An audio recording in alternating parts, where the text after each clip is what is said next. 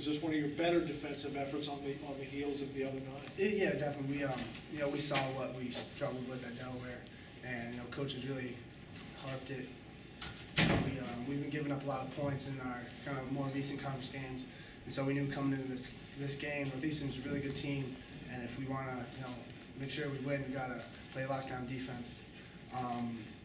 And in the beginning of the second half, we dropped a little bit. We came out of the gate a little slow, but it's good to see that we were able to pick it up and still play as a team and play really hard defense. Board like we did in the second half, and come out with a win. Terry, you guys in the first half were kind of taking it to them down the paint. Second half, they came out and started to do the opposite to you guys down in the paint. What did you guys focus on, especially down low? Well, we were just running our offense, the way we did it, and we got to adjust. If Northeastern's going to hedge out on our guards like Daniel, Marks, and Omar, which they have to, then we're just going to dump it down low to Sean, and we're going to get easy buckets. But I think most of their paint points in the second half because we were a little slow, we were a little lazy coming out. We had a 11-point lead, I think, at the start of the second half, and so we took our foot off the pedal a little bit. But as we continue to grow, we gotta get rid of that 5-6 minute stretch where we weren't playing as hard as we should be. Omar, you guys led throughout the game.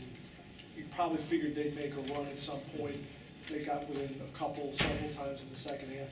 Then it's 63-60 fairly late, and you guys closed 13-2. How pleased are you guys with the way that you closed this game? Coach has really been talking to us about finishing games. So, yeah, that was great for us to come out and finish that way. And we did know they were going to make a run. Northeastern's a really good basketball team.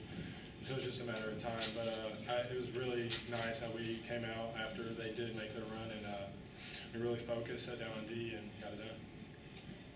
The crowd was pretty jacked up today. What was it like playing in front of an atmosphere like that? It was great. We played at North Carolina this year. It wasn't quite up there, but it was definitely probably our second or third biggest crowd, and it's exciting to have the crowd and to also play well. Play well in the first half like we did, and to close out this game we did at the end of the second half. It's great. I'm glad we had a big turn. Omar, you guys had a pretty good day from your bench. A couple words on Greg, Oliver, and Tom, what they're able to do for you guys. They've been playing great lately, and it makes it a lot easier. Our job's a lot easier when they're coming off and playing that well. We don't have to come in and do everything right away, and Greg's been shooting it great. Ollie's been coming in, giving us really good minutes, getting assists, getting to the hole, and making things happen. So, yeah, those guys coming in, and it's really helping our team. And Tom played a hell of a game. And Tom did play a hell of a game. Terry, what did you see on Oliver's putback dunk on your layup? I saw a missed layup, then I saw a flying European come behind to finish it. And I'm really excited for him. We work out together a lot. He came home with me on Christmas because he couldn't go home. So it's great to see him have a great game like he did. Speaking of big plays, what did you guys see on that first half shot from Marcus where he's almost lying horizontal and throws up that shot? I think we kind of expect it from him now. We see it in practice, and it's not a surprise when he brings it into the game. What does this mean, mentally, for the team to fight back after that loss to Delaware with a big win here at home?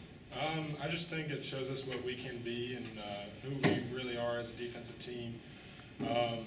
We got to come out with that enthusiasm every single game, every single play, and we can't do what we did in Delaware and have a second half like that. Do you guys pay attention at all to conference standings and having two of the top 3 teams back to back on your schedule?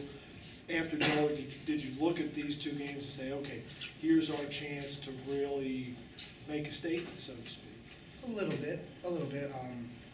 Coach always says the most important game is the next game, and so we focus on Northeastern. And I'm sure tomorrow we're going to look at film this game, and then we're going to get ready to Hofstra.